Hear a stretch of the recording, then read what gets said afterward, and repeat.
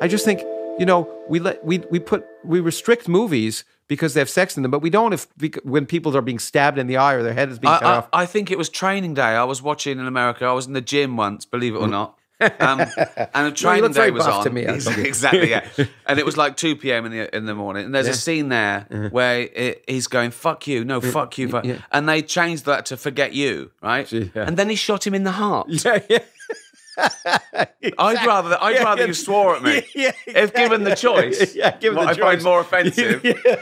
Yeah, exactly. No, that's really but you know, what's kind of nice is that one can use comedy, I think, to talk about things which would otherwise be of great concern, but it gives you it gives you a secret way. That's what humor's for. It gets us over bad stuff. Yeah. If you can't joke about bad stuff, what kind of that's exactly what it's for. Yeah. You know,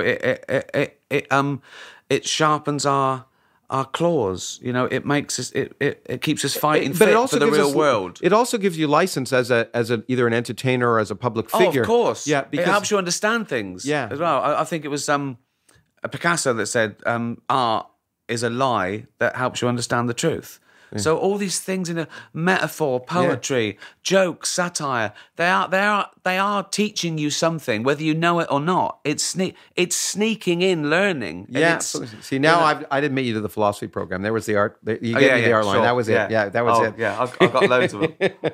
I've got loads of sayings of other really clever people. Well, it's but that's often what you need to get at school. It's really interesting to say that, or at least appreciating what are good ideas and bad. That itself is an interesting and takes some learning, or at least some experience, to be able to separate the wheat from the chaff. Yeah, well, I mean, and obviously the problem comes that we're all different, and art is subjective. Yeah, yeah. Comedy or whatever. What's funny? What funny is what people find funny. It depends upon their experience and the mood they're in the day, and so many other things that I don't think you should be ashamed of finding anything funny. Yeah, because it's not your fault.